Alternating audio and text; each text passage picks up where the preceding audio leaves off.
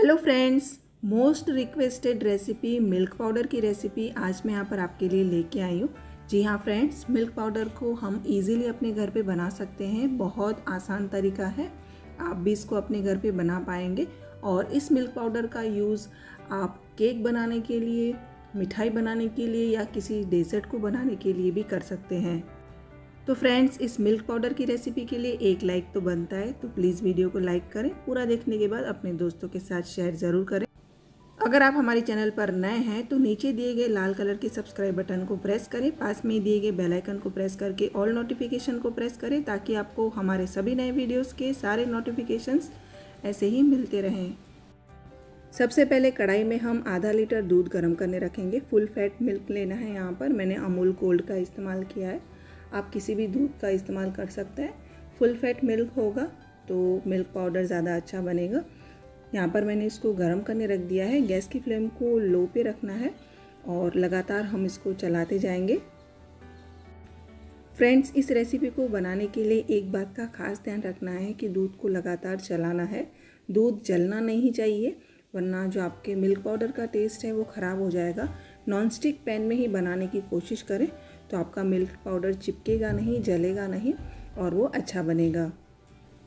कढ़ाई में जो चारों तरफ से इस तरह से मलाई चिपकती है उसको भी निकालते जाना है और दूध के साथ मिक्स करना है और लगातार दूध को चलाते रहना है। जब तक दूध गाढ़ा नहीं हो जाता है तब तक हम इसको लगातार चलाते रहेंगे। ये देखिए, दूध काफ़ी हद तक गाढ़ा हो चुका है। अभी भी हम इसको चलाएंगे 2 से 3 मिनट तक। गैस की फ्लेम को लो पे रख के हमें इसको चलाना है। बिल्कुल मावा बनने की जो कंसिस्टेंसी आ जाती है ना, वही कंसिस्टेंसी हमें यहाँ पर चाहिए। और ये देखिए, ये अच्छे से गाढ़ा हो चुका है। अभी हम गैस की फ्लेम को यहाँ पर ऑफ कर लेंगे और दूध को हम एक प्लेट में निकाल देंगे।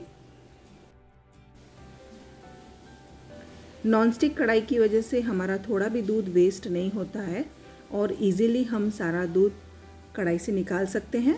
और अभी हम इसको थाली में अच्छे से स्प्रेड कर लेंगे। तो ये देखिए फ्रेंड्स, मैंने इसको अच्छे से स्प्रेड कर लिया है। जितना आप उसको पतला स्प्रेड करेंगे उतना जल्दी ही ड्राई होगा। इसे हमें 2 से 3 दिन के लिए अच्छे से सुखा लेना है।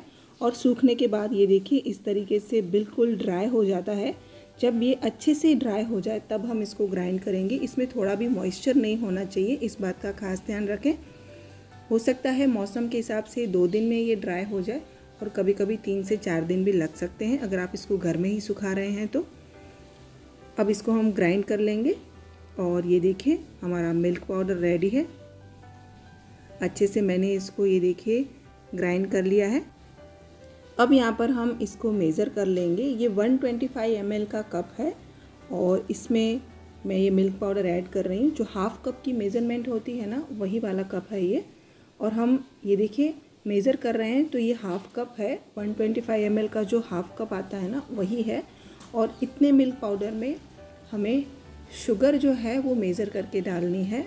तो 2 टेबलस्पून जितनी हम इसमें शुगर ऐड करेंगे। यहाँ पर आप ये चीज़ समझ सकते हैं कि आधा लीटर दूध में से जो मिल्क पाउडर बनाया है हमने उसमें 2 टेबलस्पून शुगर ऐड की है। अगर आप दूध की मेज़रमेंट नहीं ले रहे हैं तो जो मिल्क पाउडर हमने बनाया उसको मेज़र करके भी आप शुगर की मेज़र ले सकते हैं। मैंने इसको अच्छे से मिक्स कर लिया है और ये देखिए हमारा जो मिल्क पाउडर है वो रेडी है। चलिए अब हम इसको एक बाउल में निकाल देंगे। आई होप फ्रेंड्स आपको हमारी रेसिपी पसंद आई होगी। मैंने बिना ईस्ट के पाव बनाए थे और उसमें मिल्क पाउडर ऐड किया था। तो बहुत सारे व्यूअर्स ने पूछा था कि लॉकडाउन की वजह से मिल्क पाउडर तो अवेलेबल नहीं है तो हम पाव कैसे बनाएं। बिना मिल्क पाउडर के भी आप पाव बना सकते हैं। और अगर आप मिल्क पाउडर ऐड करना चाहते हैं, आपको मार्केट में नहीं मिल रहा है, तो आप इस तरीके से घर पे मिल्क पाउडर बना के उसको यूज़ कर सकते हैं।